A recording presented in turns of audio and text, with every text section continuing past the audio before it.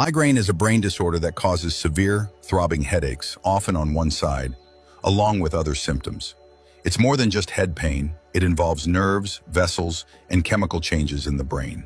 Here are early signs of migraine that most people don't recognize: blurred vision or flashing lights. Brain changes affect how your eyes process images. Nausea or vomiting. Migraine disturbs the brain area controlling digestion.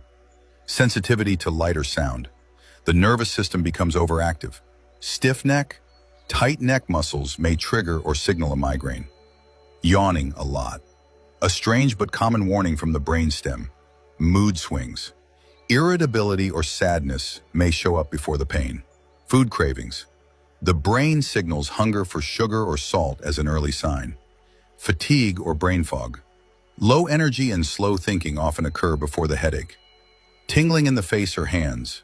Nerves misfire, causing numbness or pins and needles. Have you ever felt these signs before your headache begins? Let me know in the comments.